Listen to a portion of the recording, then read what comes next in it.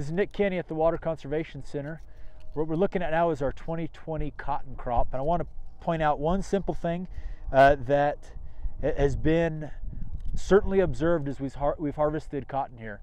We're part of a cotton and corn rotation where they just go back and forth every year as summer crops. They've turned out they both equated to primary crops, which I think is interesting for a rotation. Usually with a rotation, you've got a primary and a secondary. We're finding that the cotton and corn, we can manage them both as primaries, which is kind of exciting. One of the things, though, that I will express is a challenge is cotton harvestability in corn. So this is our low population cotton, and so you can really see it here. We've got standing stalks, and although this isn't a complete killer to this, what happens frequently is we start to lift these old stalks as we're harvesting the cotton because they still stand prouder than where we need to get down to on the cotton, and so plugging becomes an issue.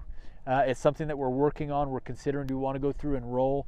Obviously, as we go throughout the field, many of these rows are naturally rolled by the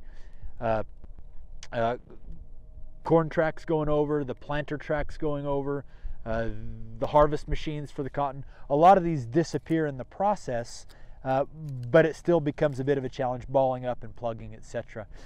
I'll make a note here just so you know what we are working with. This is not a complete no-till situation. This is a minimal till where we'll come through in the spring prior to planting, till, and then plant shortly after the tillage process.